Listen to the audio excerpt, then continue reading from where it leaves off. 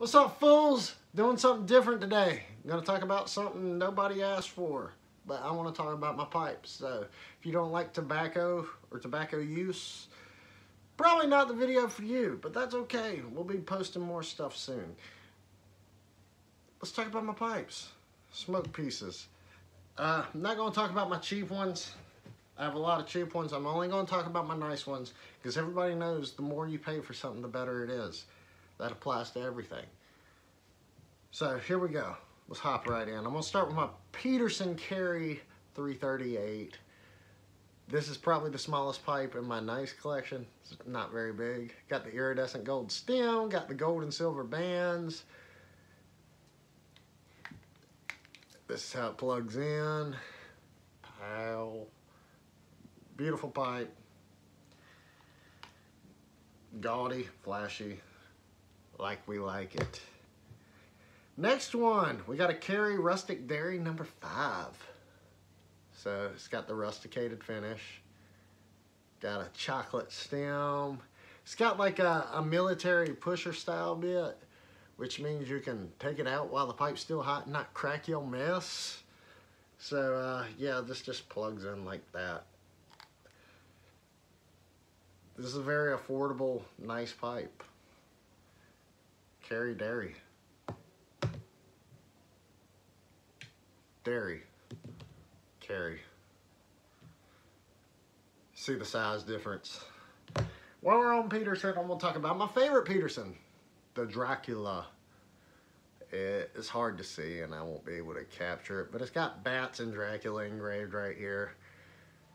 Got the black bowl, got the red stem. That's how it plugs in. It's my favorite pipe from Peterson. It's good Halloween smoke. I like the shape. It's very similar to my favorite pipe, which is a Savinelli, but the shape is very similar, which I'll compare that when we get there. Next, we got a 4th gen pipe. Not much information on these. They didn't make very many. That is a beautiful briar bowl. Got the orange stem. I mean, that's a pretty pipe. Now 4th gen Eric Stokeby, that was, I guess, one of the grandsons who started 4th gen pipes. But it's from the Stokeby family, so they got a bunch of old time, like they've been in the tobacco game forever, yo. So I guess the grandson branched out and started making pipes and his own tobacco. So yeah, 4th gen. Got kind of a fishtail mouthpiece there. Sick. Next one's the most expensive one in my collection. I believe this is a 1967 Dunhill tan shell. It says 137 maybe. I don't know. Don't bring this one out much, but it's got the fishtail mouthpiece. This one has a deceivingly large bowl. You can smoke this thing for like an hour and a half, 2 hours straight. Just an expensive smoke piece. It's classy.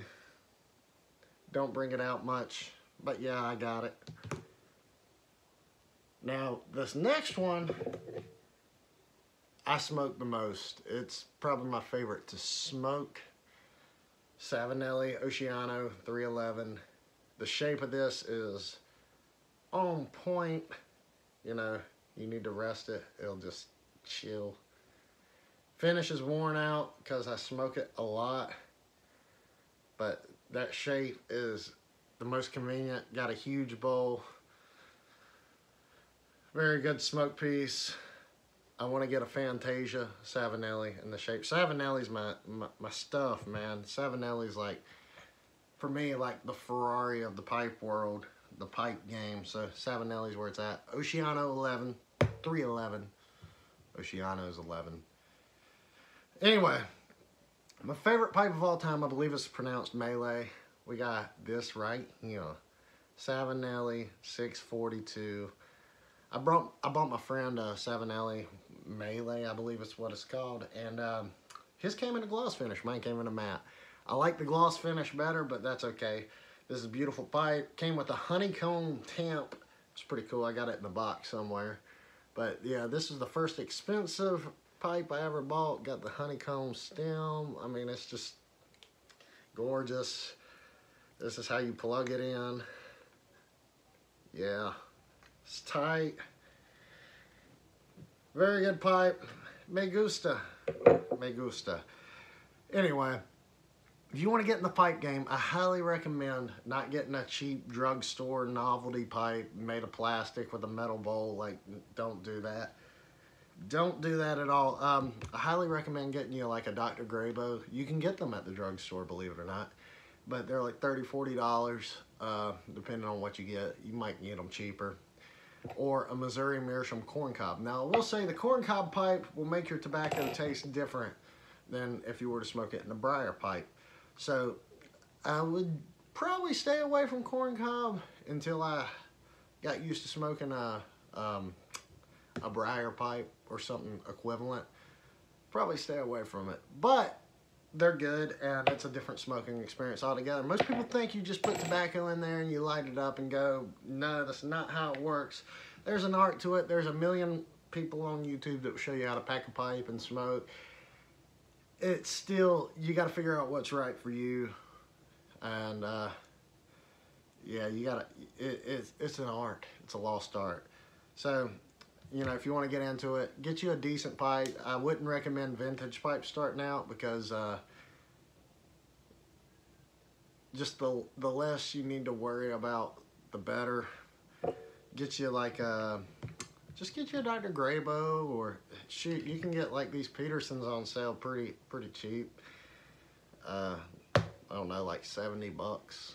I know that's a little expensive for a pipe, but yeah. And I highly recommend a Colt Blood Red Moon for your first tobacco blend if you like cherry, because it tastes like it smells, and most tobaccos don't. And it's a very good smoking, easy to get into tobacco. Some other things I recommend if you're just starting out, start out with like a Lane BCA. You can order it. That's like a dark, rich tobacco. Is very good. Also Lane 1Q, that's like the standard pipe tobacco, but I don't enjoy it as much as I do like a BCA or something. Lane 1Q is kind of plain Jane, just, I don't know, just kind of like a standard. Also, Captain Black, the white pouch. That is a very good tobacco, and I still smoke it to this day, and you can get this at the drugstore. Get it at your local Eckerd's. In fact, I got this at Rite Aid when Rite Aid was going out of business for $5. So I paid them $5 and walked out with 12 OZs. It's very good. I like it. The Captain Black that comes in the blue pouch, Captain Black Royal, is like very similar to Lane 1Q. And once you start getting into tobaccos, you'll see all these companies make all these brands over here, and it's a lot of the same stuff. But you want to get into smoking, get you a decent pipe, none of that novelty nonsense. Get you a decent pipe, briar pipe, preferably American made or Italian. I like the Italian side, or Irish. I don't know, it's all good. Get you a nice briar pipe, get you a tobacco blend that works for you, because if you don't like the tobacco blend, you're not gonna like smoking it. So try some different stuff out. Anybody got any questions, let me know. Anybody want to buy me a Savinelli Fantasia, hit me up, or a Ghibli. I'll take that too. Yeah, later fools.